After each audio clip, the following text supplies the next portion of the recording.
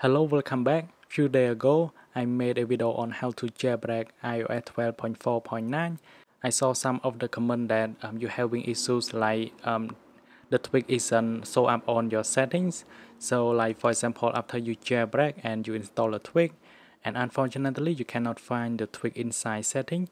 Usually it should be appear at the bottom when you scroll down, but after that you cannot find the tweak.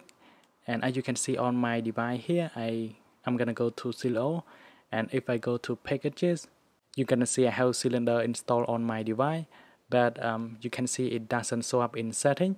So in order to fetch it, you're gonna go back to Zillow, and then you can search for preference loader in order to fetch it.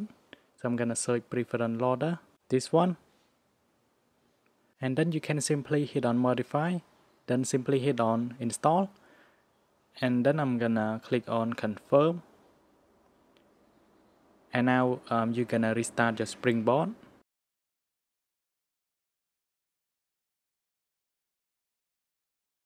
Then let's go back to settings.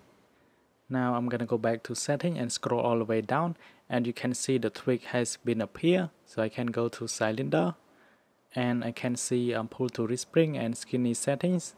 So this is a simple fix, and thanks for watching.